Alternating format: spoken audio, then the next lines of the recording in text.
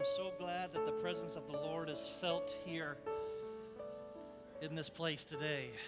Amen. We're going to go to the Word of God. If you would turn with me to Matthew chapter 11.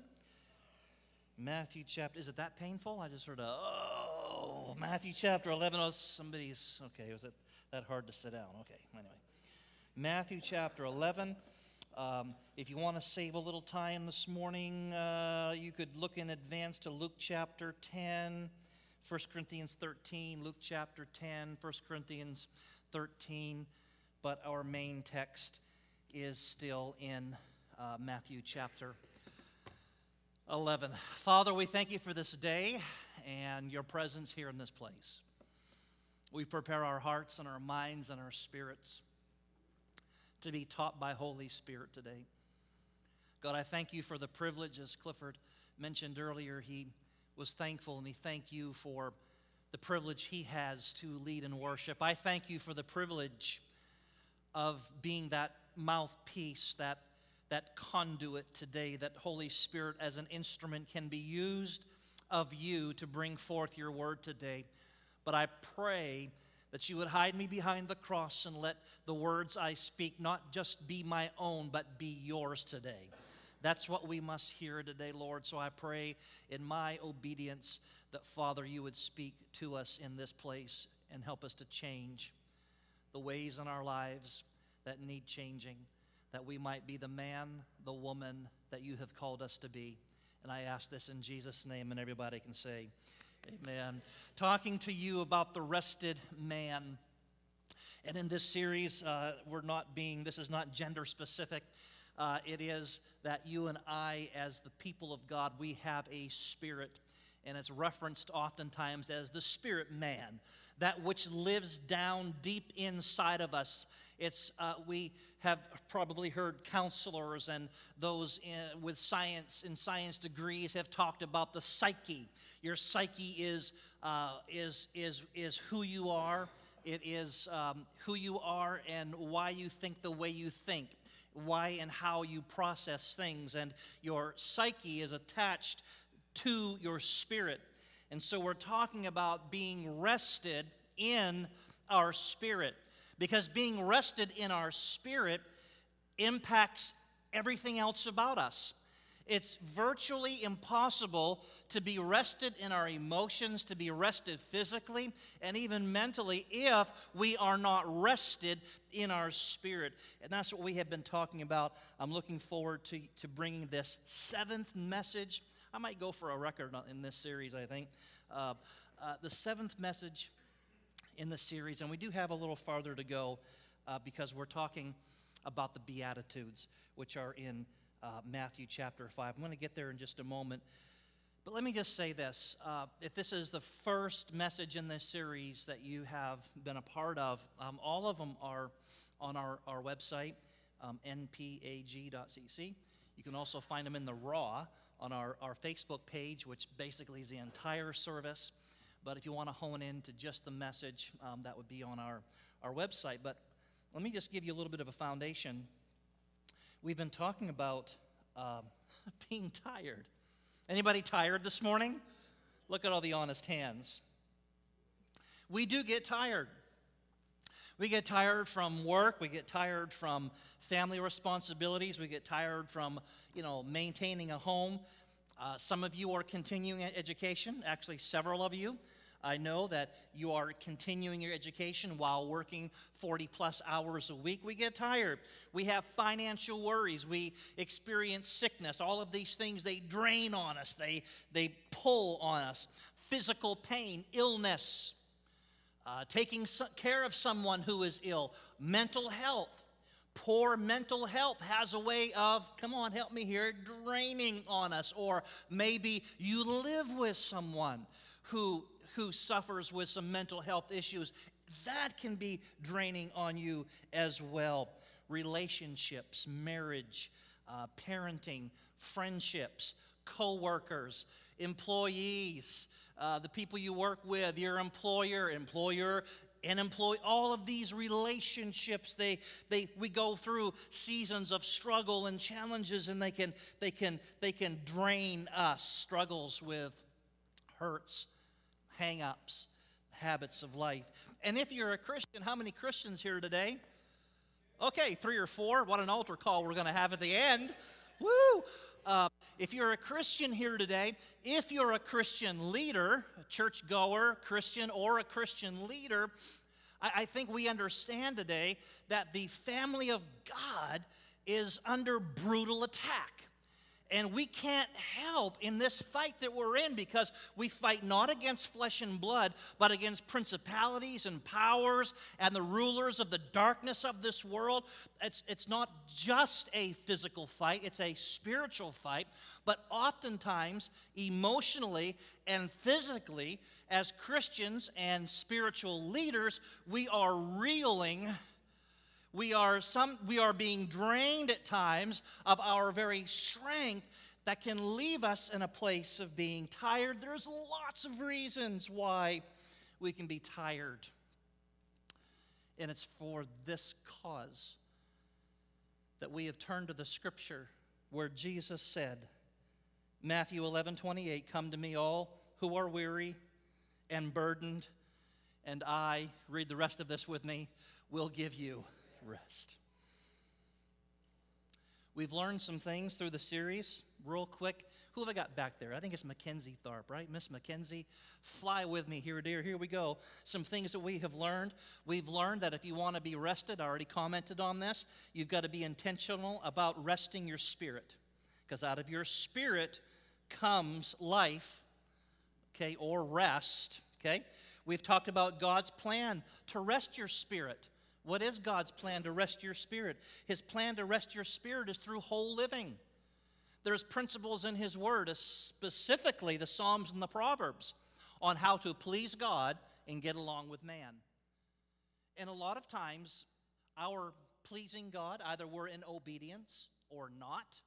When I'm in disobedience to the things of God, come on, I can be the most tired. I can be experiencing the most weight, not only on my physical and my emotions, but of course that's coming from my spirit. And the same with others. You know, we're not talking about, being a doormat or, just, always being somebody's punching bag. That's not what we're talking about. But there is a part of you and I being able to get along with people we live with. And I feel bad. Don't look around. Maybe those people aren't here today, but don't look around anyway. I feel bad for people who they've always got to fight with somebody. They're not only depressed, but they're some of the most weary, tired people that I have ever met.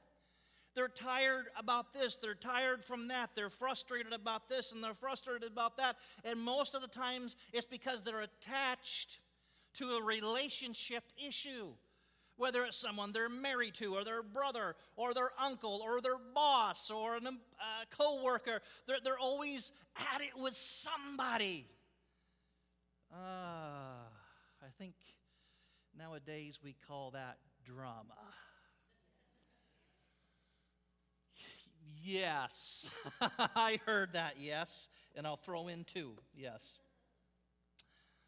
What are the ingredients of what we've been talking? Jesus, He takes a group of simple people just like you and me who are subject to all the things in this life that can wear us down. And He gathers with a group of disciples, which turned into a crowd of people, Matthew chapter 5, 6, and 7. And He begins to pour into them. Now, this is like the 3rd sermon series in 6 years that I've been here that I've used the Beatitudes.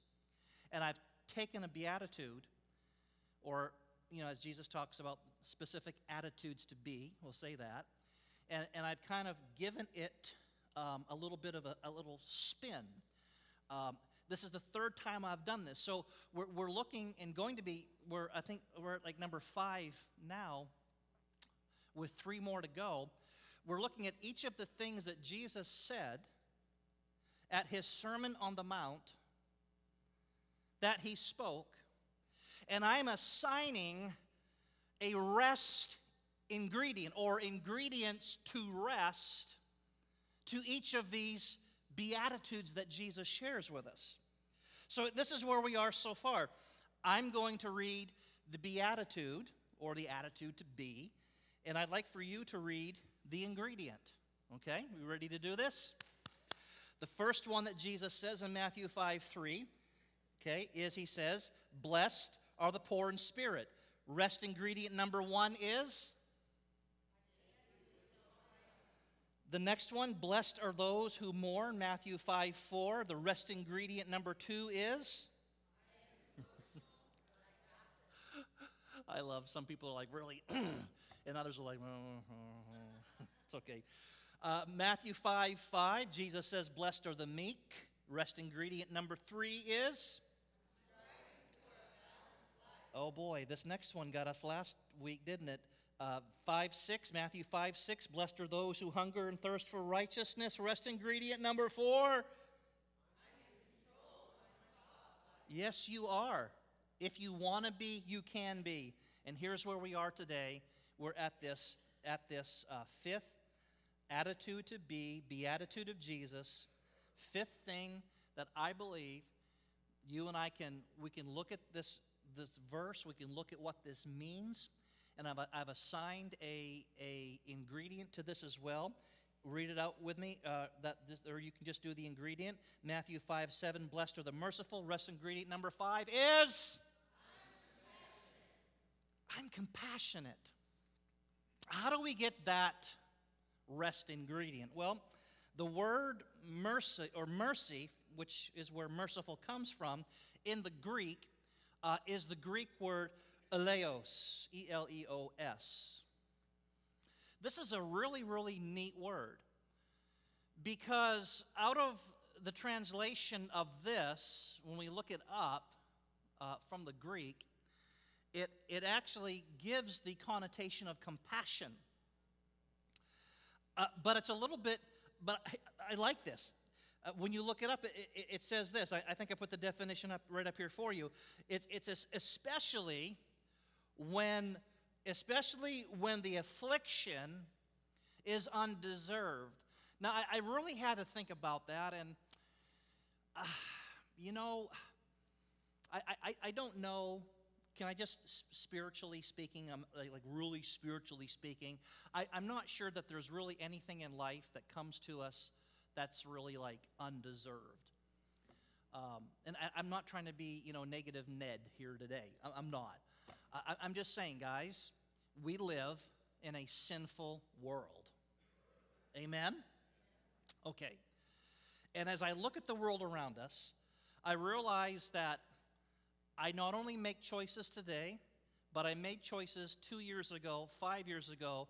I'm a really old man. 20 years ago, 30 years ago. What are you laughing at? Some of you are a lot older than I am. Keep going, 40, 50, right? There's choices and decisions that we make. Now listen, I'm thankful for the grace of God. You've heard me talk about this before. And the grace of God is getting something from Him that we don't deserve. It's like if you got stopped by one of Pekin's finest police officers, and you unroll your window with that disgust on your face, like, oh, what did I do? And he or she leans down and passes you a $100 bill. That's the definition of grace. It's getting something that you didn't do anything. Someone's thinking, man, if that's happened to you, preacher, I'm going to speed more often here in town and get. I don't suggest that. But that's grace. Grace is getting something you don't deserve. Now, mercy is a little bit different. Mercy is not getting something you do deserve.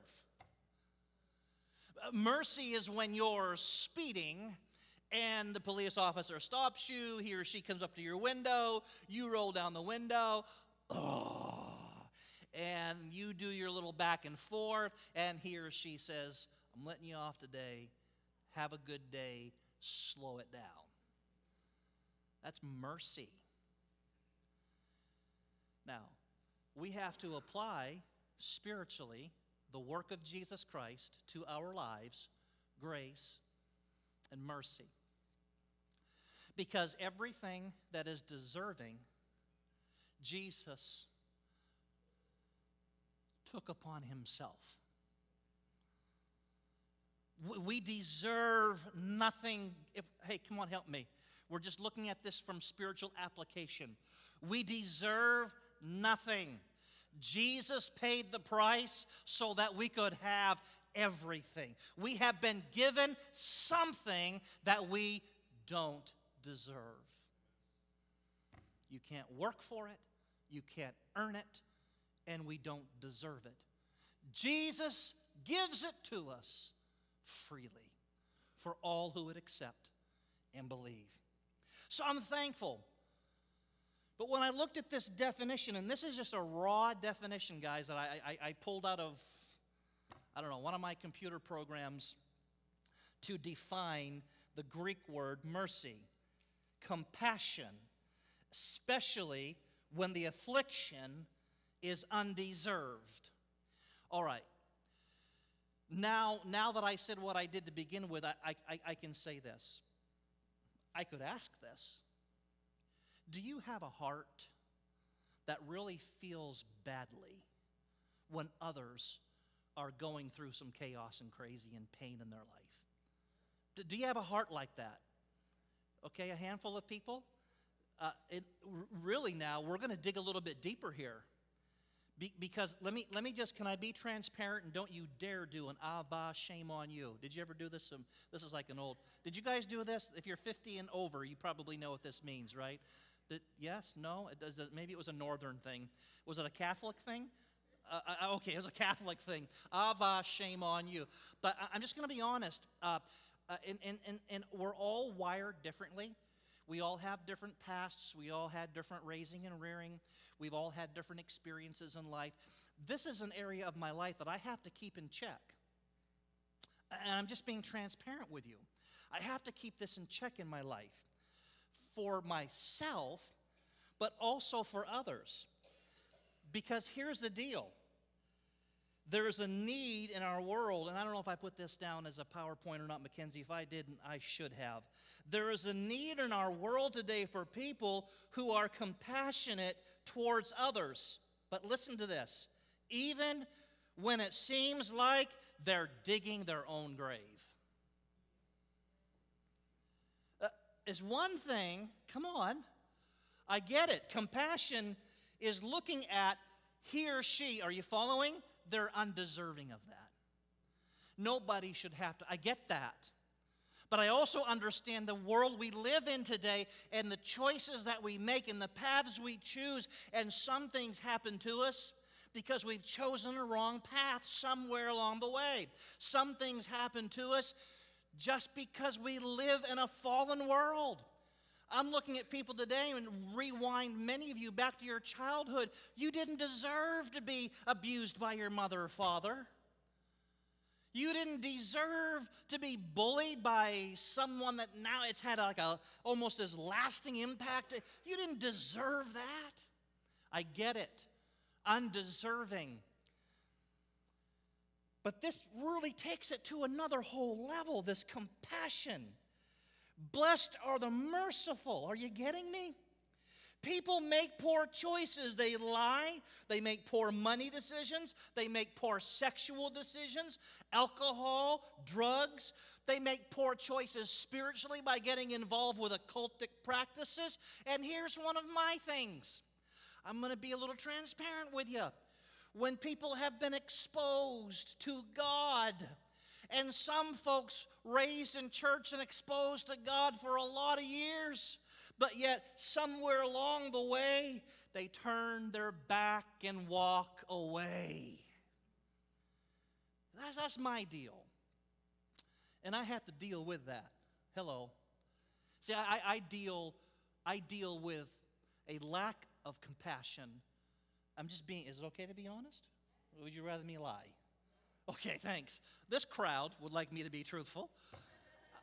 I struggle when a person should know better, and they don't. They've been raised. I know how they were raised. I know their story. Why are they acting like this? Why are they having that attitude? They should know better. And so I'm reading this, and I'm going to get into some things here. I have to move along to really help us understand where and how this affects our rest, because right now, it really kind of seems like we're talking about everybody else around us, right? It's having this merciful, but being compassionate towards people when things are happening in their lives, when they're deserving it. When we think they deserve it. Don't look around. Keep looking up here at me. This is not a week I have time. I don't have time for like 12 counseling sessions this week. Just keep looking right up here at me. We look at people, whether they're undeserving or whether in our minds they deserve it. They're getting just what they...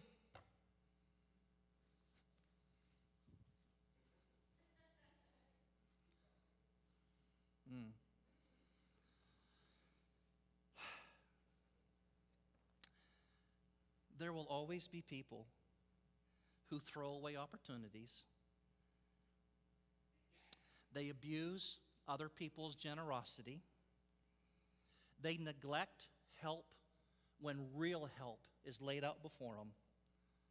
And there will always be people who, regardless of how long they've been in church, doing the Christian, you understand the quotes, right? The Christian thing, who will reject God. Our world is in need of people who are compassionate. Now here it is. Here's the exposure of the Word of God to us today. Because this, guys, is not just so that somebody else might be so blessed to have,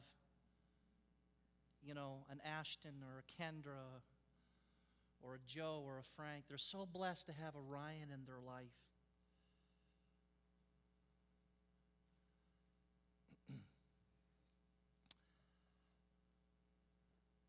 Being a man or a woman of compassion not only benefits others, but it brings blessing to your life.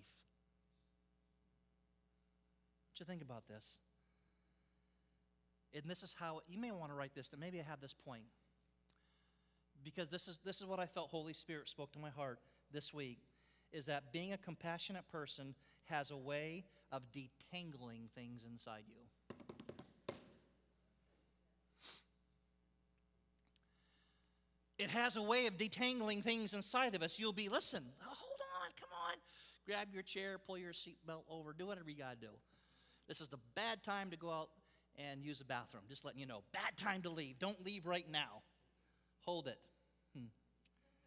You'll be less assuming, less judgmental. I have to read these because I'm writing these down, and I memorize about 60 to 70% of my sermon, but the things I have written this week, it's hard to get all these things in my heart in the order that I wanted them.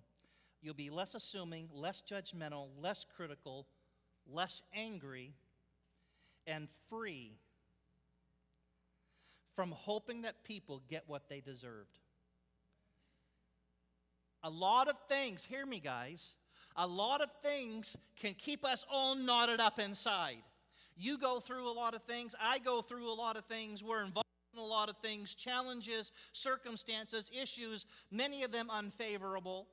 All that big list I read from the beginning, illness, taking care of someone in your home who is ill, your own personal mental health, living with someone who's having mental health issues, working, education, children. Listen, we have all these things today that can apply pressure to our lives and make us tired. I say this every week, I don't want to leave it out. There's people who are home today, not in church worshiping because they're tired. They get up this morning and made the decision, I'm not going to church because I'm tired. Matter of fact, some are so tired, they're not even watching it online right now. That's got to be the epitome of tired.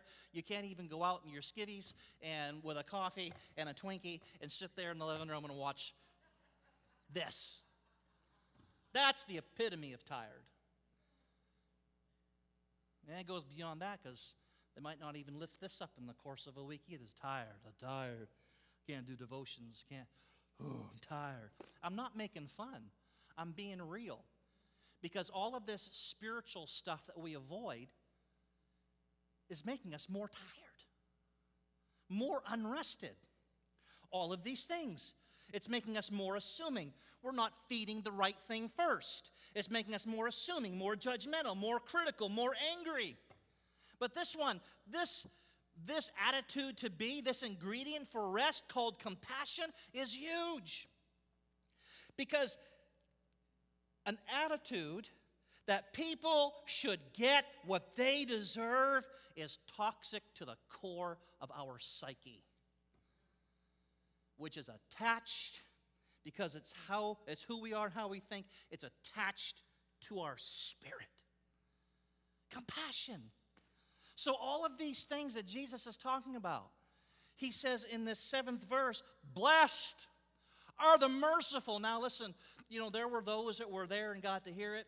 We have like 3 chapters of notes. This was a 2 or 3 day sermon from Jesus, the Sermon on the Mount.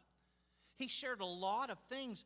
Oh my, what a day that will be when we can, have a little visitation with Jesus. Maybe we have a little visitation with someone who is there, and we can say, hey, what do you remember from the Sermon on the Mount? How much did he say about mercy? How much did he say about compassion in those messages? Because from the Greek, that's what it translates to. It translates to compassion. And the compassion. Jesus knew this, guys.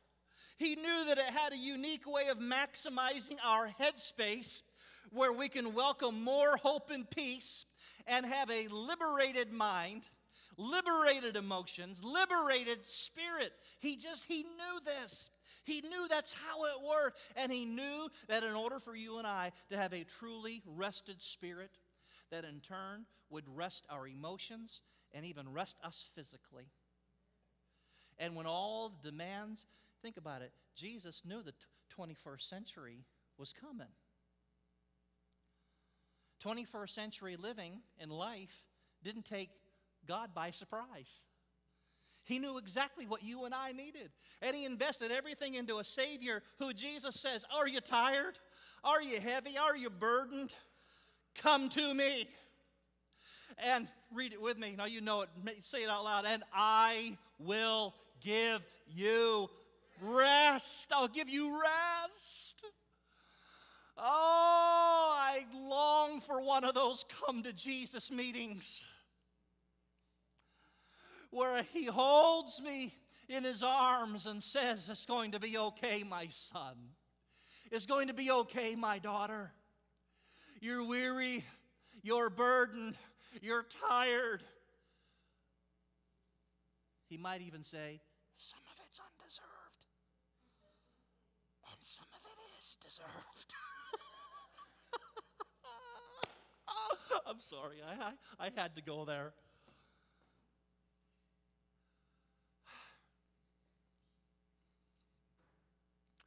But it's in this come to Jesus meeting. Do we understand? Do we understand what a come to Jesus meeting looks like? Hello? Hello? That sounded tired, hello. Sound like Chewbacca. I can't do it, but some people can do Chewy really well. Anybody do Chewy? Yeah, thank you. There you go. Somebody from the worship team. You would expect them to do great things with their pipes. You would expect them to do that. What does this come to Jesus meeting look like? I'm tired. I need rest. And do you know in 6 years, I should have started with this series. Blame it on the Lord.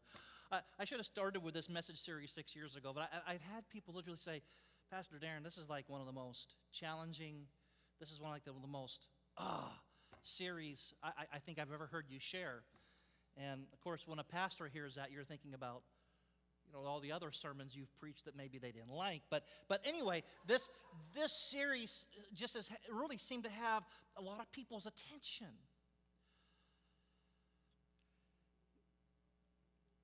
But what do we do? Like, we're here today. Yes, I qualify for what you're talking about. What does this come to Jesus meeting look like? I hate to be the bearer of this news, but there's no magic pill.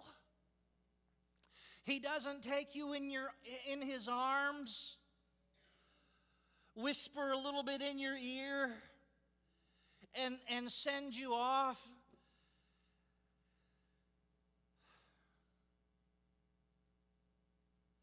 You might still feel unrested. Oh, that's not why I came to church today. And unfortunately, that's what keeps some people away from church. Unfortunately, that's what keeps some people away from God. Because they give them a chance. Come on, I'm reading somebody's email right now. They give them a chance. They gave God a chance. You gave the church a chance. Okay. You gave God a chance. You gave the church a chance. Who's to say that God didn't do all that God could? Who's to say the church didn't do all the church could? The question is, did you do everything you could? But yet we turn our back, we walk away from God, we walk away from the church, we blame somebody, and the pastor makes a good target, by the way, in case you didn't know. Pastors make great targets for the unaccomplished work of God in your life. Just blame me. Blah, blah, blah, blah, blah. That's exactly what some people are hearing right now. You don't want to hear this because it makes you accountable. Man, Holy Spirit, open up ears in this place today, and every demon in hell that has been appointed to this service to interrupt, to distract, and hinder, we curse you back to the belly of hell from whence you came in Jesus' name. Open our spirits so that we can hear today, God. What did I do? See, there's something that you do have to do. It's a huge misconception for you to think that coming to Jesus is simply a magic pill and that his transformation requires nothing from you. That's not the deal, guys. Jesus was the one who signed the covenant between you and God. And the covenant of God says that God is going to keep up his part. He will not let down, and God will do what God said he will do. But in the context of what you and I are talking about right now, it is free. It is a free gift from God.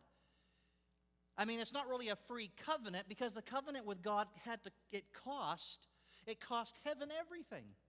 It cost heaven Jesus. And Jesus gave his very life and signed the contract. He was the contract signer. He is the high priest.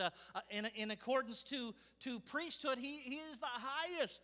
He is the one who bridged the gap between God and man. And in the contract, God says, this is what I will do. But for you and I to think that there's no responsibility on our part, that is a huge misconception. And I'm sorry, no, I'm not. You have no right to blame the pastor. You have no right to blame the youth pastor. You have no right to blame church leadership. You have no right to blame any church. You have no right to blame any Christian if you are not in a place receiving from God the contract and the contractual agreement and the blessings and the thing that comes out of the flow of the blessings of God. It's nobody's fault but your own and my own. And I've lived times, patches, and periods of my life. I've lived outside that contractual agreement. And so have you. And here's one of those things. I got to speed this up a little bit here today. That when Jesus says, come to me, he gives us these attitudes. Really, he does. He says, have the attitude, I can't do this on my own. cancels out pride and arrogance and self-sufficiency. He says, have the attitude, blessed are those who mourn. I'm emotional, but I got this. What's that saying? I'm weak, but he's strong. It's take on the attitude, I'm striving for a balanced life. It's taken on the attitude, I'm in control of my thought life. God is gracious. God is merciful. You know, I've said this, I think I started out saying this when I was a youth pastor, and that was a long time ago, and it was only for a year because I was a terrible youth pastor. I mean, I was right out of Bible college. I really was. I was right out of Bible college, and I mean, I wanted to preach expositional, hermeneutical, theological sermons to these youth, and I did that, and you should have seen their faces.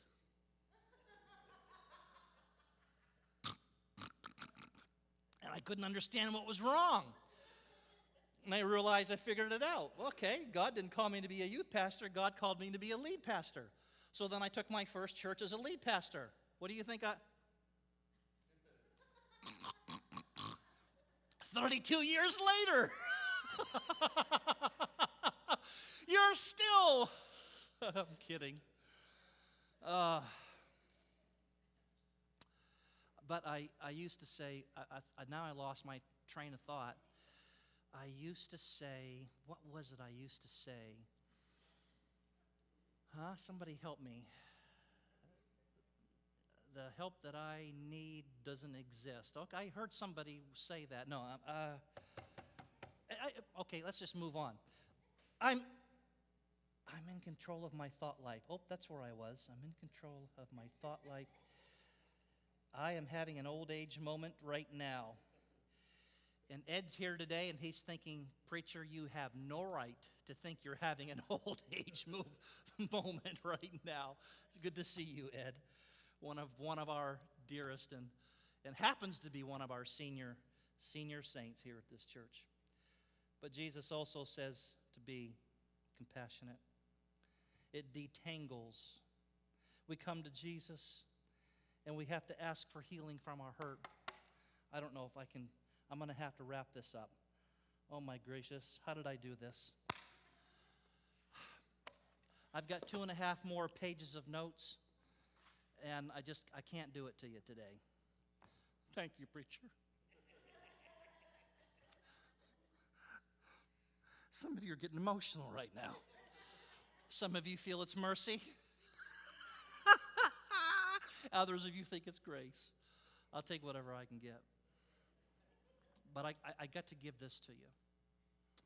Because, see, for some of us, the reason why we struggle with this compassion that Jesus wants us to have that kind of goes beyond the norm, the normal thinking of today, and says that this mercy, this compassion is freeing yourself from the idea and the thought that a person, whether you know them or not, should get what they deserve because they're digging their own grave. And some of you struggle with that because of some deep hurts and wounds in your life. Now, here's something that Jesus can do. When you have a come to Jesus meeting and he takes you in his arms, he can help you to begin to feel better.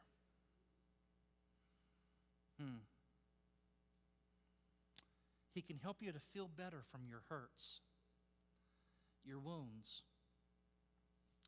But then, when Jesus whispers in your ear, some of that come to Jesus meeting, which, by the way, your come to Jesus meeting, some of that is your church life. It's learning and growing. It's being in church, being in small groups, being with groups, pockets of believers who can edify, encourage, and build up. And it's part of that growth because, you know, when we jump down out of the lap of our Father, and he always goes with us, but when we go out here and we start doing this life, see, those toxic attitudes and those toxic ideas, He wants to help us with, because a lot of those things are bringing the unrest to our spirit that we want healing from. I'm going to ask, hey, I didn't even prepare you for this. Let's see. I think I meant to text you. Does that count? If I meant to text you? Henry and Lola. What? I want you guys to come on up here. And this is the last thing we're going to do today. It's 11:30. A couple microphones here. I think I was told to tell you to grab that mic and that mic.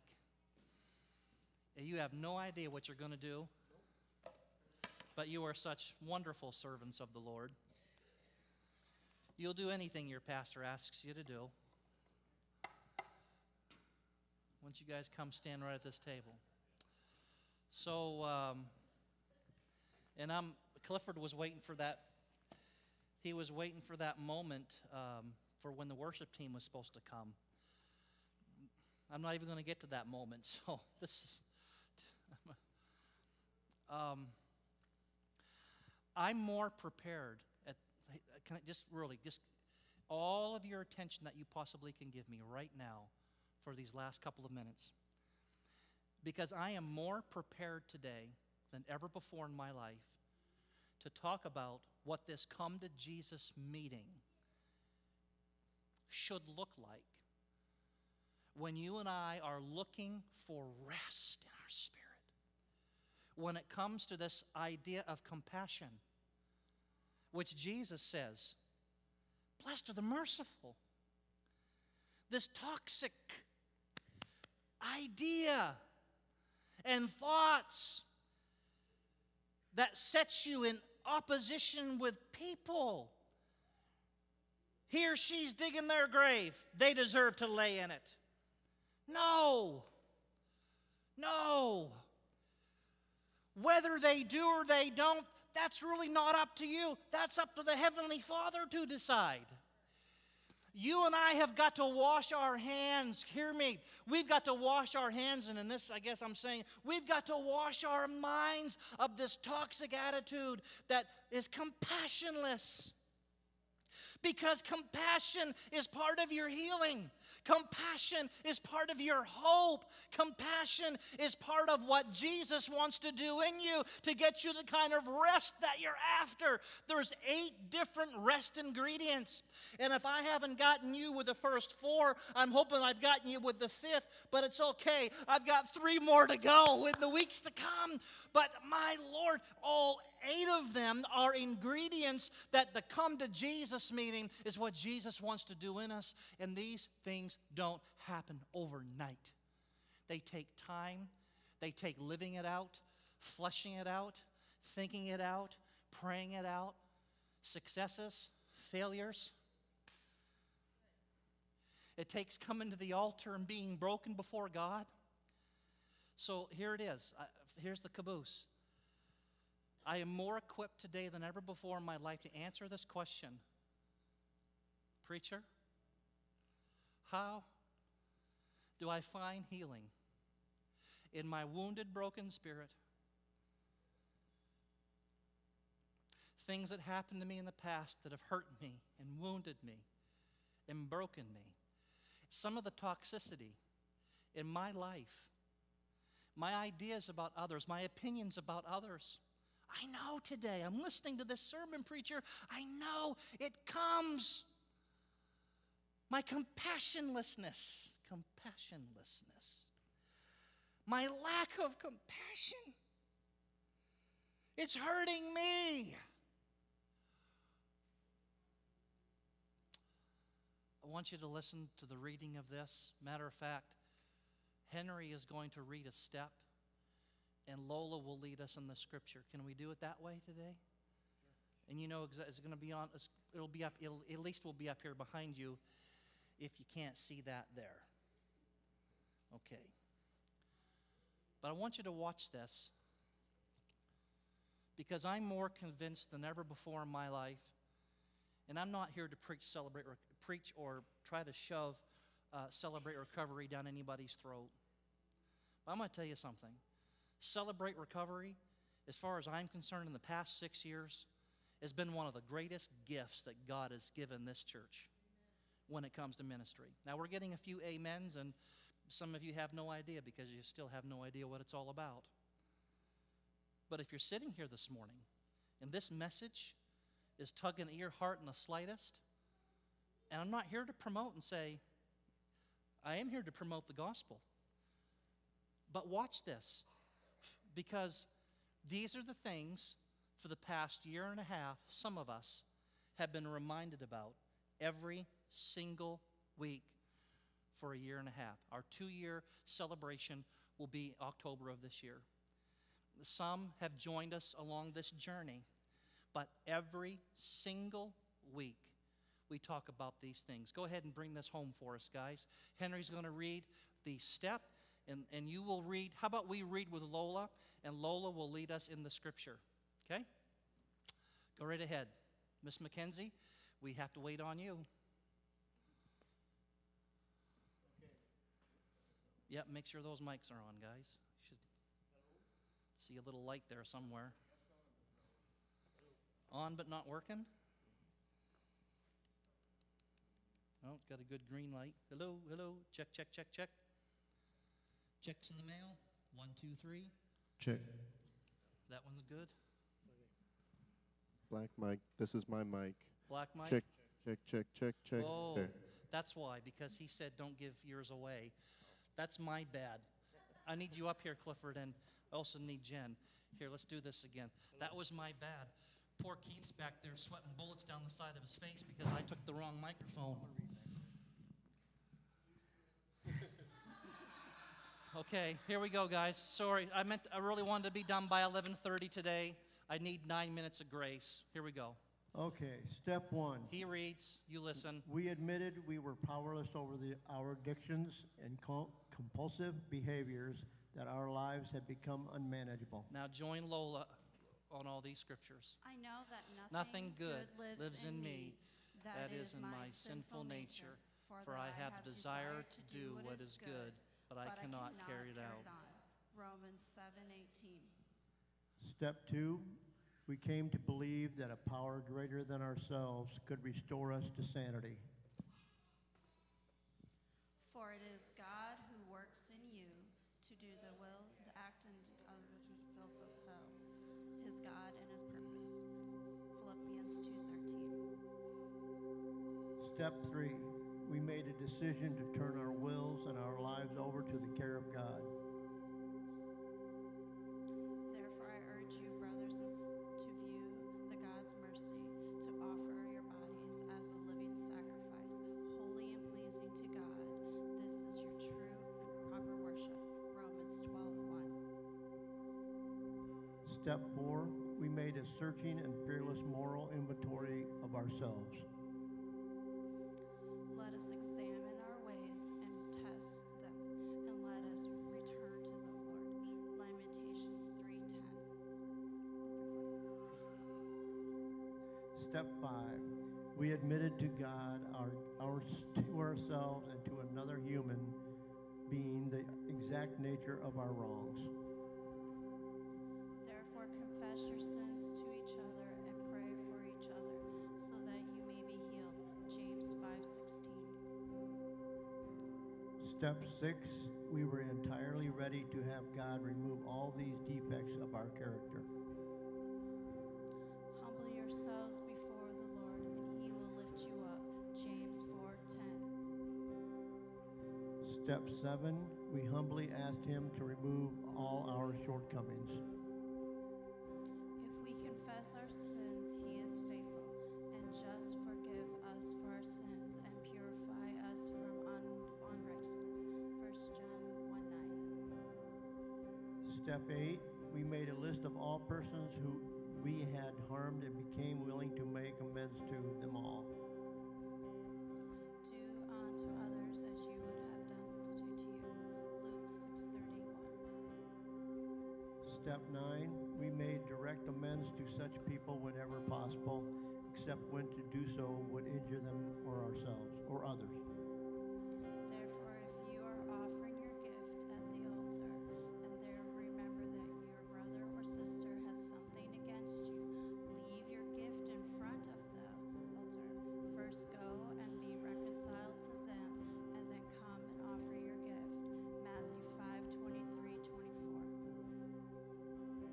Step 10, we continue to take personal inventory and we were wrong and promptly admitted it. So if you think you are standing firm, be careful that you do not fall. 1 Corinthians 10:12. Step 11, we sought through prayer and meditation to improve our conscious contact with God, praying only for knowledge of His will for us and power to carry that out. Let the message of Christ dwell in you richly. Colossians 3:16. Step 12, having had a spiritual experience as a result of these steps, we tried to carry this message to others and to practice these principles in all of our affairs. Brothers, if you sometimes is caught in sin, you are spiritually should restore him gently, but watch yourselves so you may not be tempted. Galatians 6:1. Yeah, hold that right there, Mackenzie, if you wouldn't mind. Brothers, sisters, if someone is caught in a sin, what's the first thing that comes to mind when you think of that? Aha!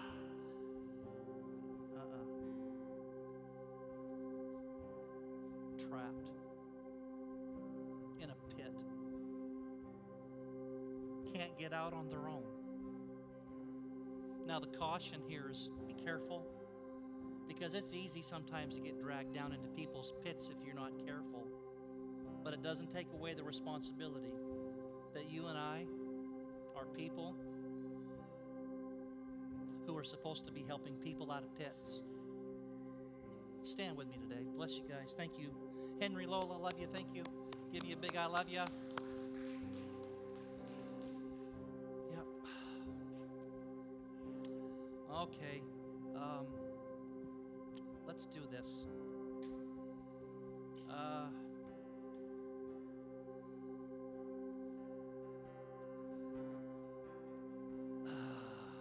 Boy.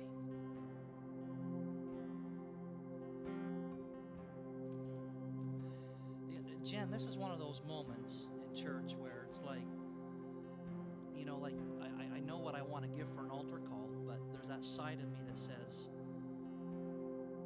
are people really willing to admit that that's their issue? Are they just waiting for somebody to close? Let Clifford sing the last song so I can get out of here. I'll take my conviction. I'll take it home. What are you going to do with it? Like, man, if Holy Spirit's been dealing with you this morning in any way, shape, or form that, hey, Darren, that's you.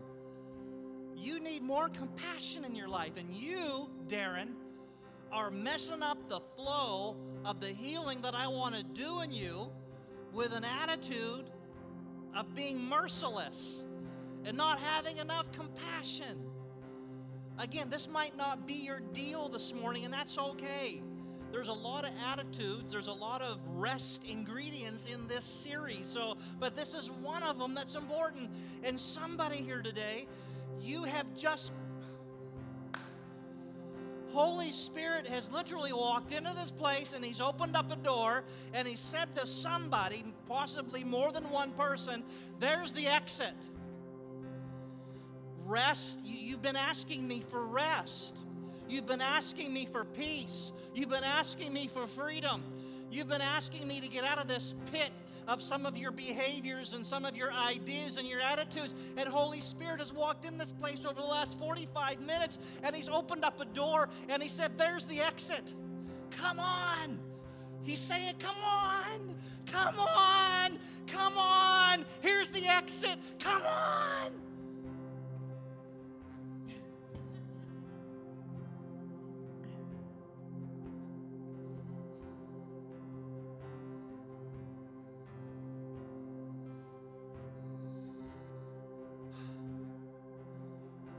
We should change that song sometimes. We should change it from come to the altar. We should change it to grab your coat and your purse and your shoes. There's the back door. Don't be confused.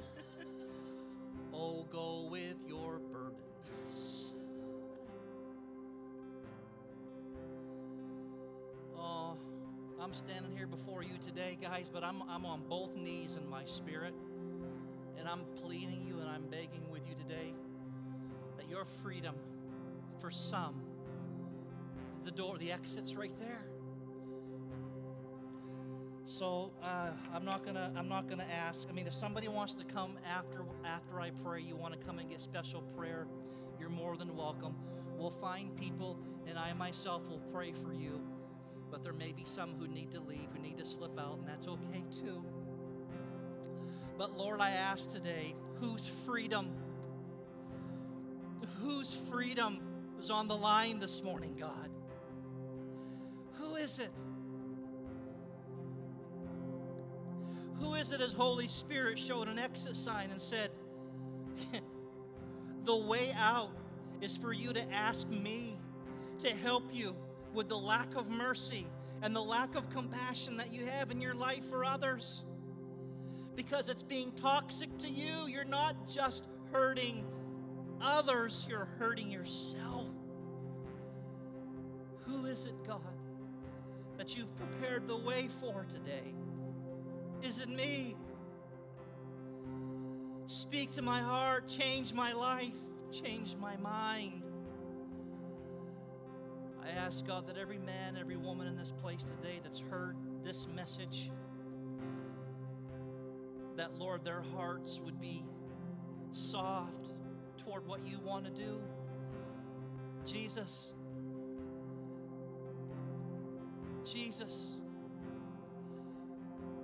this could be one of the most important come to Jesus meetings that some have ever had in their lives. Aside from maybe the day when they became a Christian or said they wanted to serve you, that obviously is vital. That is the thing which we look for. But the ongoing growth and the ongoing transformation is what keeps us from falling back into old pits and old snares and old traps and old hurts. And so today, God, I'm just asking and pleading, God, today, Holy Spirit, do a work that I can't do, but I certainly feel in the realm of the Spirit today what you're wanting to do in lives in this place. And I pray, God, that you've hidden me behind the cross, and that words that I have spoken have not just been mine but yours, and that somebody today will come to an altar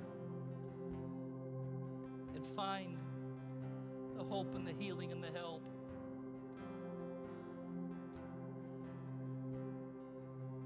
And I ask this in Jesus' name. And I say amen.